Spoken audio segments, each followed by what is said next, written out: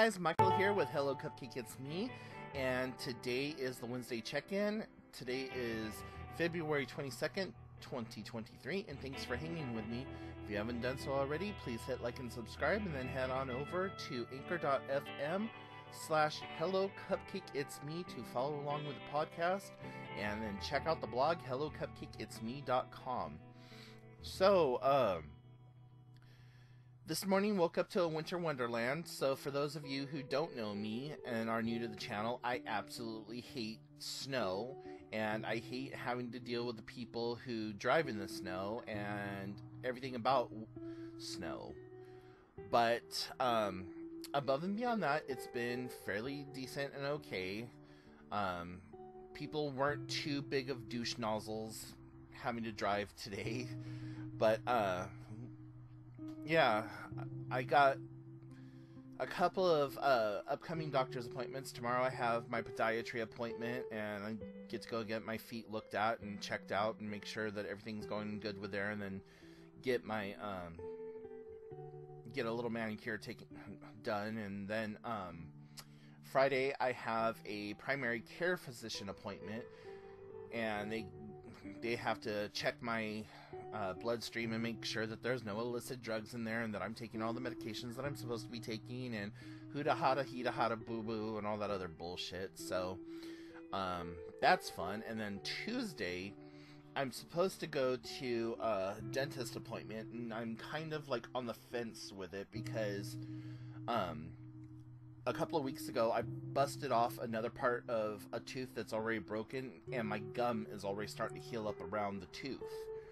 And I'm just really worried about like going back in there after everything's healed and them having to drill on my face, and if they do take that tooth and can't like build anything up around it or whatever, then I'm only going to have the one tooth on that side, and that's probably going to like only take a little while to break off, because I'm sure there's already a cavity on there, and whatever damage is caused from the other tooth that's breaking off.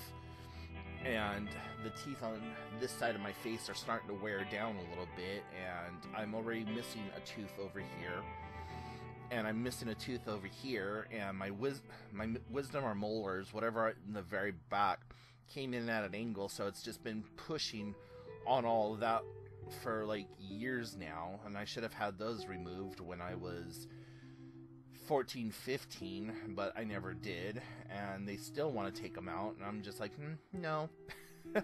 Like, unless they absolutely have to come out, I don't want them removed. They're not bothering me. So with the one tooth over here that's missing, I thought that would have provided a little bit of room for my teeth to readjust and like move into place or whatever, because I've noticed I've started getting a gap down here in my teeth over here. So I don't know, I'm just really not looking forward to the fact that my tooth is my gums and whatever are starting to heal, only to go in on Tuesday to have my face drilled on, and then, you know, have to then try to go do trivia later on that evening. Just does not sound like a fun time to be had. But I'm going to try to be a trooper. I'm going to take a Xanax before I go, and hope for the best. But yeah, just plugging along, doing the best I can. Tuesday night, last night, had a good trivia game going. We had a little bit of a problem at our location. Like, the system kicked us all off, and we had to reboot, and we ended up like going half a round without being able to have any points or whatever. But I still think that we did pretty well, and it wasn't a major night. It was a meeting of the minds, which means that like the top 3 from each location were kind of battling it out. So I think last night, actually I don't even know, but I think we did okay last night. I don't know who our top 3 for our location was. probably find that out later on today when I check out the Facebook group and what have you. But I've been doing a lot of crafting also, and trying to get more of my little boxes put together. And I did this little box. I did a fire polish on it, and I need to go over it with some shellac or something to kind of bring it out a little bit more. But did this little like triple goddess thing on the front, and I'm loving working with balsa wood right now. That's what this is, and I want to get some more of these, but 4 of them is like $12, but after shipping and handling and everything, it comes out to almost $22. And guys, I just don't have $22 to constantly spend on it, but I want more balsa wood boxes like this. I've been going to the Dollar Tree though, and they have these really cool like balsa wood boxes like this size. This is one that I'm in the process of working on. So I could get those for $1.25, but I don't go to the Dollar Tree all that often, and but I'm really loving these. Like, this is just a plain one that I haven't worked on yet. Just a plain little balsa wood box with one little drawer here. Then this is a fake drawer, but been having a lot of fun making them and working on them, and I plan on trying to put them on the marketplace and getting a few extra dollars here and there if I can. And I've come up with a new painting technique that I'm really enjoying, and I love the way that it turns out. So that plain one that I just showed you, I'm going to use that whole new painting technique on that, and depending on how that turns out will depend on if I show it to you guys or not, but I'm really excited about it. And yeah, been playing my Nintendo Switch lately. I'm playing a new game right now called Travels of the Multiverse or something like that, Multiverse Madness, something. But you are this kid and you are following this eccentric man through different dimensions and stuff of the multiverse, and it's a puzzle side-scroller 8-bit kind of game, and kind of fun, having good times with that. And still playing Super Mario Odyssey from time to time, and have a couple of other games that I've downloaded, and there's a bunch of games coming out that I would love to be able to get a hold of. One of them is Hogwarts Legacies. Now, Hogwarts Legacy is already out for like the PS4 and 5 and Xbox and all that other stuff. It doesn't come to Nintendo Switch until July 25th or 29th or something. I don't know why they've already pre-released it or what have you, but I really want to get that one. I love Harry Potter. I love the whole Hogwarts Harry Potter universe, and really looking forward to getting to play that one of these days. And I want to get Super Mario Brothers Deluxe.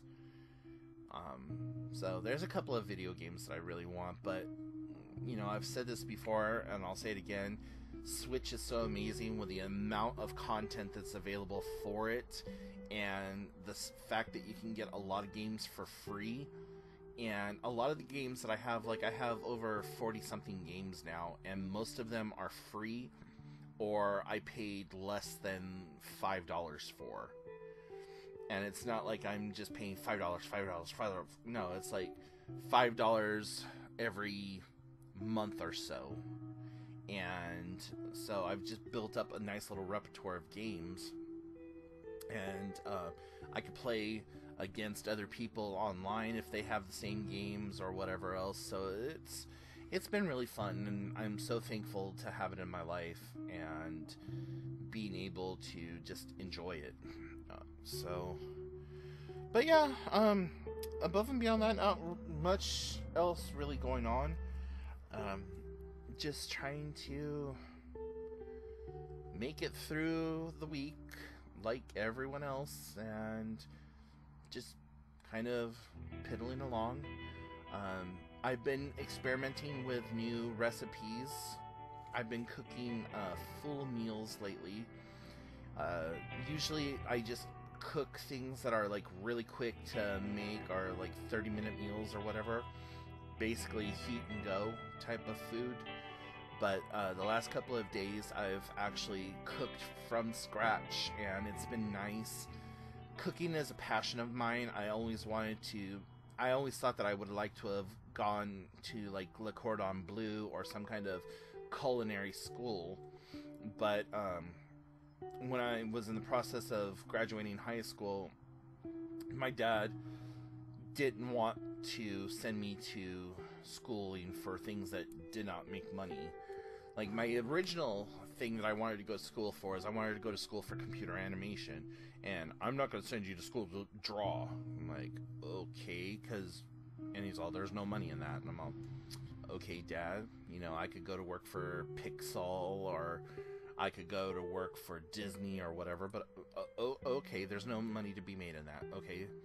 And I was like, okay, how about Le Cordon Bleu? Will you send me to culinary school? No, I'm not going to send you to school to be a chef. There's no money in that. I'm like, okay. We'll tell Wolfgang Puck that, and we'll tell, Jamie Oliver and whoever. I said, okay, how about going to school for high school English? Let me go to school to become an English teacher. Okay, you could do that. So, whatever. I went to school and pursued a teaching degree, and while I was there, I pursued several other degrees, and when I dropped out of college, I dropped out with needing about 12 to 20 units to complete several different degrees. And so anyways, I thought that I would like to go to Le Cordon Bleu and become a chef and cook, but that did not happen. And so I cook for pleasure, and it's one of those things that I really enjoy doing, and I don't do it all that often.